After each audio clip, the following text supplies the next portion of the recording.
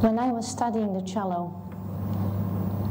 when I was 10-year-old, playing in the Dutch National Youth Orchestra, I would not have imagined me sitting here, sitting on the floor, playing rag pas deep, because that was what raga I performed. How did that happen? I'm still figuring it out. As a musician, probably there are a few things that are really, really essential. And I would like to share a few of that. I can also talk about the development of the cello and the technical things. But I think the key question is, what makes an artistic experience? What makes us connect through arts, through music? Why does that happen? I'll start with a small anecdote. This was about 10 years ago, and I performed a duet with my husband, Shubhendra Rao, in the small town of Maihar, which is, in a way, for Indian musicians, it's a mecca. It's a very, very beautiful place, because in that very small town, greats like Ravi Shankar, Ali Akbar Khan, Vijay Jog, a lot of the greats learned there at the feet of their guru, Baba Alauddin Khan. When we performed there at 4 in the morning, because it was one of these whole night festivals, after we performed there, an old man walked up to me. He was dressed in this traditional way with this dhoti, the loincloth around his waist, a cap and a white kurta. And he told me, who says Saraswati, the goddess of wisdom, learning and music, is only Indian? It made me think, of course she is not. Of course she is from Africa and Australia and the US and India, because she is the one person, the one entity that connects us all. She is the essence of what is an artistic experience. If we bring it down to a more practical thing, if we talk about artistic experience, there are a few things really, really important. And the first and foremost is perhaps expectations. We like to fulfill expectations, and we like to break them. And the right balance leads to an artistic experience.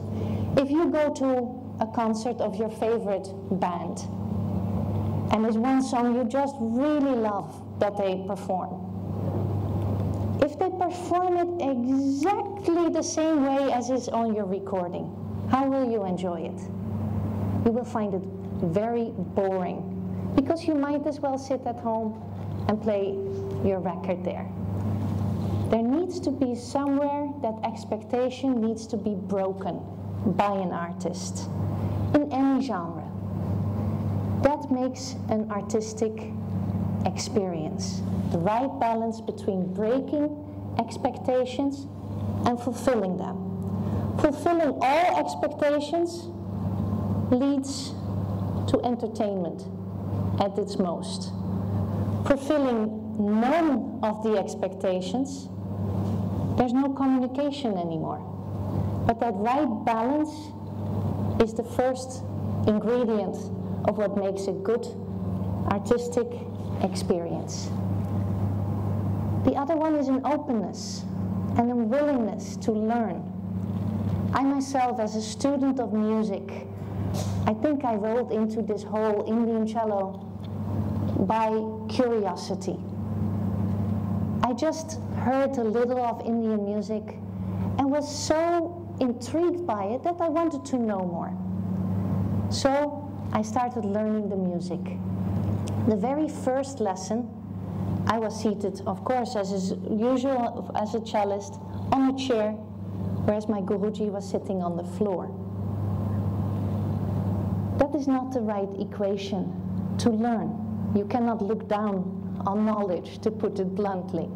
we need to at least be on an equilibrium stage. And I would prefer to look up to it at any point of time. So that was the first step. I would sit down with this big cello. Then I started working with my violin builder, Eduard van Tongeren, to create a new sound. He attached sympathetic strings to the regular big cello. That became instrument number 1. Instrument number 2, the instrument shrunk a little. Instrument 3 got the extra playing string, but the very long neck. Instrument 4 was specially built for me by Eduard and is a fantastic instrument, acoustic cello. Then for traveling and for ease, I approached a French builder, Alexandre Letellier, and he built this little instrument. So a curiosity to learn, to imbibe. Another thing to become an artist and share an artistic experience was mentioned by my guru, Pandit Hariprasad Chaurasia. He told me in the 2nd or 3rd year of learning Indian music, don't play like a flute or a sitar or a vocalist. Create your own voice, create your own expression, create your own entity in the art. And that's of course very, very important, to be yourself. Another part is to be honest. Music should be your expression. Stravinsky told his students, Stravinsky was a famous Western composer, he told his students, good artists borrow, great artists steal. You have to make anything you do your own expression. So this all together would, in my opinion, make an artistic experience. Honesty, open to learn, and the right balance between fulfilling and breaking expectations. Enough of words. I think I'll play one more melody in which I feel we show how expectations can be broken and fulfilled. I'll do that through a raga called Bhupali. It's a simple pentatonic scale, and it is literally found in every part of the world.